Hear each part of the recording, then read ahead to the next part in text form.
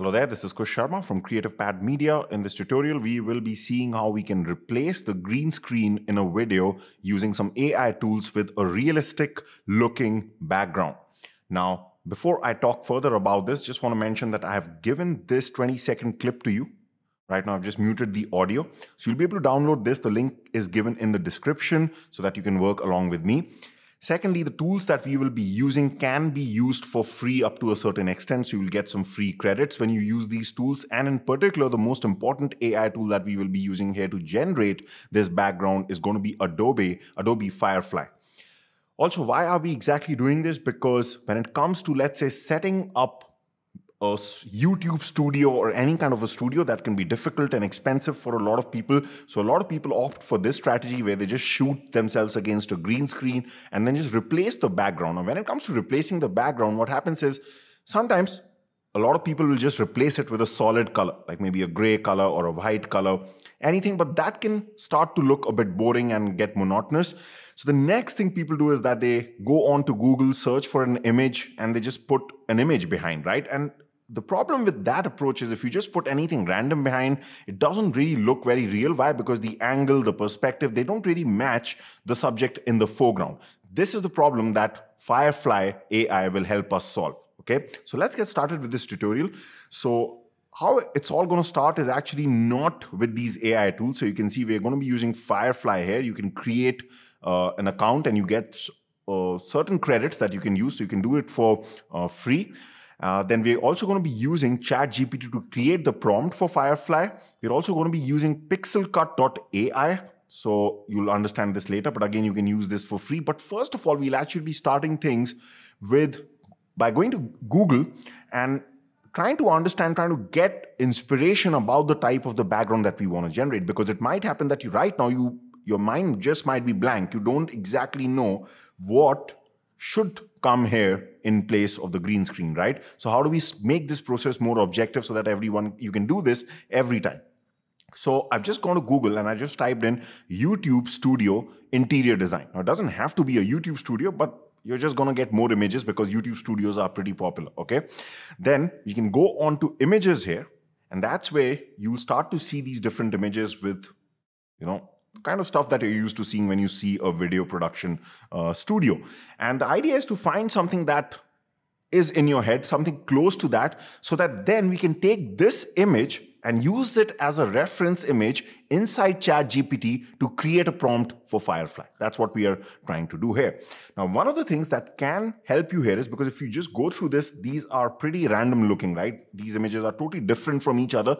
At the very least, you might have some kind of a color scheme in your mind, like what, in a very general way, what are you seeing in your mind that you can reproduce here? So for example, in my case, when I'm talking about a video production studio, I would love to have bright white ceilings, maybe wooden cabinets, something like that, okay? But you have to think of the main color that is in your mind. So for example, in my mind right now, it's white. Like I want a bright looking studio. So then what you can do here is you can go on to tools, because this really helps you narrow down things. And if you go to the color menu here, this is going to help you filter down according to the color that you're choosing. So let's say in my mind it was white. So I select white, and you can see now I start to get close to the studio look that I want in my background, right? So let's say I really like this image. Now you don't really have to worry about what the exact image is. What you're looking for here is the different elements within the image. Like I can see, there's something like a wooden thing, and I see a lot of white colors here. So this is fine, okay? The background is not going to be exactly like this once we generate it. So just look at the different elements. Once you're happy with something, just save this image on your computer, okay? Once you've done that, we're going to go back over to, first of all, to ChatGPT. And what we're going to do is we're just going to write in a message that I'm attaching a reference image here. I want to generate a background for my green screen video. So make a prompt which can be used in Firefly. Okay, so let me write something like this and let's proceed after that. All right, so here is a very simple message. Create a Firefly prompt to generate the background. I'm attaching a reference image. So we can now attach that same image that we had got from Google. And you can see the image is getting attached. And now the moment it's done, I can hit this and it's going to create a prompt by analyzing this image. So let's just wait for that, and you can see it's done. Of course, you can do this on your own also, but I just feel that, rather than imagining and being so creative, let AI handle this and just copy this. Then we're going to go back to Adobe Firefly. This is where the main magic is going to happen. So what are you going to do here is, first of all, don't just enter the prompt here. There are a couple of important things that we need to do here so that we can get a background which is close to the perspective and the other things that we have in this video. That is very important, okay, to make it look close to realistic. So when you go to firefly.adobe.com and you've created your free account, or if you're already a paid member, then you can go over to this, scroll down, and you're going to see text to image option. So just hit that. And you're going to see some sample images. Just click on any one. Doesn't matter right now because we just want to access the interface. You can remove this prompt because we're going to enter our prompt here. And now we will change some things here. So in the model, let the latest model remain. Right now it's Firefly Image 3 because that's going to be the most advanced one. In aspect ratio, since we're doing this for a video, go for widescreen 16:9. This works out to be the best, okay? Because this is the closest you can get to usually what the ratio is for a landscape orientation video, okay? Of course, if you have a portrait orientation, then you can choose the portrait one, okay? In content type, select photo because we want this background to be photorealistic. It shouldn't look like a painting. So just make sure this is select. Now, this is the most important part in composition because this is where we have to give that reference image to Firefly, that yes, maintain this perspective, okay? So how we do this is if I go back to Premiere Pro here, and you can pretty much, even though I'm showing this in Premiere Pro, you can do this in other software also, okay? So in Premiere Pro, you can take a screenshot anytime of a video by hitting this icon, and that's what we need. We basically need an image or a frame out of this video, which we can upload on Firefly. So here it's very easy. I can just hit this option that says export frame. So I'm just going to select this because we just need to tell it where the subject is and how the video basically looks like. And there, under composition reference, we're going to hit upload image and select that same image. So you can see here, we've got that screenshot here of the frame, and we can now hit continue. So this is where the next thing that we have to do is we have to, Firefly is asking us, okay, this is your reference image for the composition. Do you want me to have the liberty to change this a bit, or do you really want to keep very close to this? So we're going to increase the strength because we really want to keep this as close to this as possible, okay? So we're not giving Firefly any liberty to change the composition too much. Rest of the things you really don't have to do here. So you can just leave everything as it is. The only thing left is we have to just go back to ChatGPT. If you hadn't copied this, just do it again and make and paste the prompt here. And now we're going to hit try prompt and we're going to get our images here. So let's wait for them. All right, so you can see that images have started to come. So now if you look at this, it's trying to basically stick very close to what we had in the foreground. It was me there, but of course this is AI generated, but the look is the same, right? And according to the ChatGPT prompt that we got, it's trying to generate this background. So at this point, you can either be happy with this or you can hit generate again. Or if you like any particular one of them and you want to just generate something similar, you can also hit this pen icon and hit generate similar. But do remember, if you're on a free account, it is going to eat up your credits. So in this case, I mean, just to save time, we're just going to select one of these, okay, whichever looks good here. So maybe, I think I'll just go for the first one. So I'm just going to hit download here. And then what we need to now do is we can't simply, with this image, we can't just put this after replacing the green screen. Why? Because this still has this person inside it. So that will be shown behind, right? If you think of it. So first of all, what we need to do is before we can go back to Premiere Pro and replace the green screen, we need to remove this person. Now inside Firefly, there is a feature by which you can do this, which is, so if I just go back, okay. So next to text to image, we also have this generative fill. And here, if I just upload that same image, so let me just do that. So I've just uploaded that image here. Now what I can do is there's a remove tool here, which I can use. So on this particular subject, so you can See here, if I just do this, I can get rid of this. And I'll have to get rid of the desk here, or the table rather, because I already have a table in that particular shot. Now I can do this. It's just that according to me, this tool doesn't always work in one go. Sometimes you just have to do this in a repeated way. Okay, so one is that yes, you can, if it works for you, nothing like it. But according to me, something which is very similar to this, so we'll wait for that to render, but something that works in a much more seamless way is the same tool, but by these people called Pixelcut.ai. Again, this is free to use. So if you go to this website, by the way, all the links are given in the description, so you'll be able to locate them. But here, once you go here, you can, under tools, you can go on to Magic Eraser. So if we go here, and let's upload that same picture. All right, so you can see we've got the same kind of a tool here also. We get the brush again, just like we did in Firefly, and just do the same thing again, okay? Just brush on the subject, and in this case also on the table. And since we've done there also, we'll be able to see which one here in this case also does a better job, okay? And since we've done this, we can just hit apply. Let's check the Firefly one. So you can see, right? Yeah, it probably it's not done a bad job at all, but it's still not very seamless. Like if you notice this, it is slightly left a bit of that outline, but not bad at all. This is absolutely usable because towards the end, after we replace this, we're anyway going to blur the background a bit. So that's not going to be a problem, but let's just wait for the result here. And you can see, right? This just looks much better. So you can use both, but in my opinion, this is superior. It's free to use. We didn't even have to create an account here, okay? Pixelcut.ai is a website I've been very, very impressed with, by the way, okay?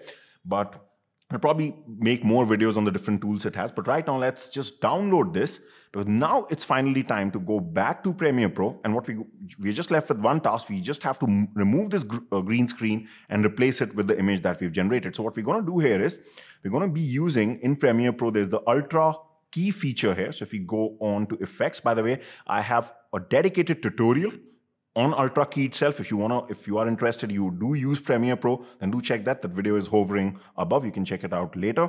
So here, I'm just going to type in Ultra so that we can find Ultra Key. Just drag it here. It's a very simple tool to use.